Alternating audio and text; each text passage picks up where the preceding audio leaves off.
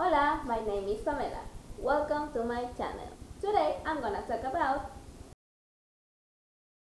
the laser level method is used when conditions are very harsh and where conventional level instruments fail, as in the case with molten metal measurement, where the measurement must be made without contact with the liquid and the greatest possible distance due to extreme heat. The system consists of a laser beam, light amplification by stimulated emission of radiation, sent through a steel tube and directed by reflection in a mirror on the molten metal surface. The signal can be pulse or continuous wave modulated in high frequency. In the pulse signal, each one reaches the level of the liquid and returns to the receiver. The distance from the sensor to the level is calculated with this formula. The pulse signal has good penetration and a large measurement range, so it is typical in industrial applications. The continuous wave laser signal is modulated in high frequency and changes phase when it collides with the liquid level. When it reaches the receiver, the electronic circuit calculates the distance by measuring the phase shift between the emitted and received waves,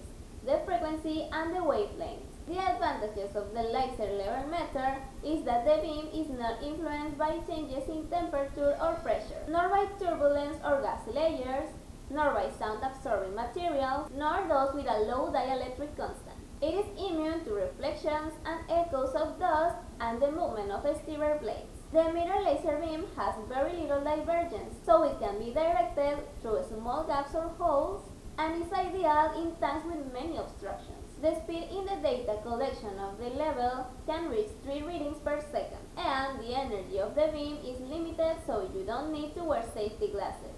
And well, this will be all for today's video. Don't forget to give me a like, subscribe, and share. I upload videos every Wednesday in Spanish and every Friday in English. Adiós!